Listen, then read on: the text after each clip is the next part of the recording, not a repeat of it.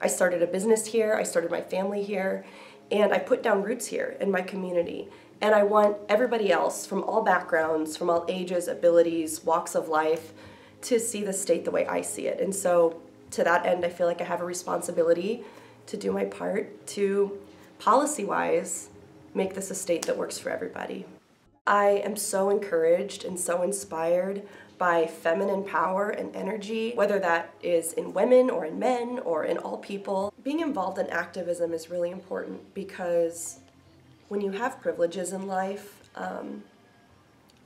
when there are things in life that you don't have to worry about but others do, I feel like we then have a responsibility to share our resources to lift the burden from other people a little bit. However you do that is up to you. I think volunteering is really important.